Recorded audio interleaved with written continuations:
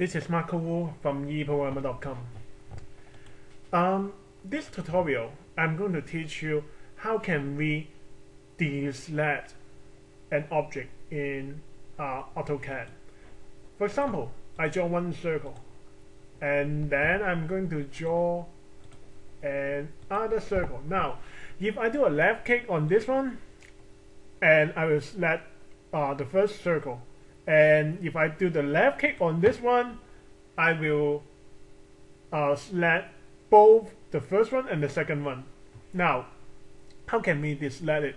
If you click on right click, you don't see any option you can deselect it.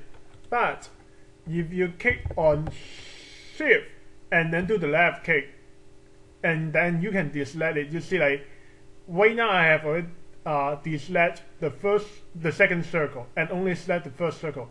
Shift plus left click, and now I have already deselect both circles. That is how we deselect something in AutoCAD.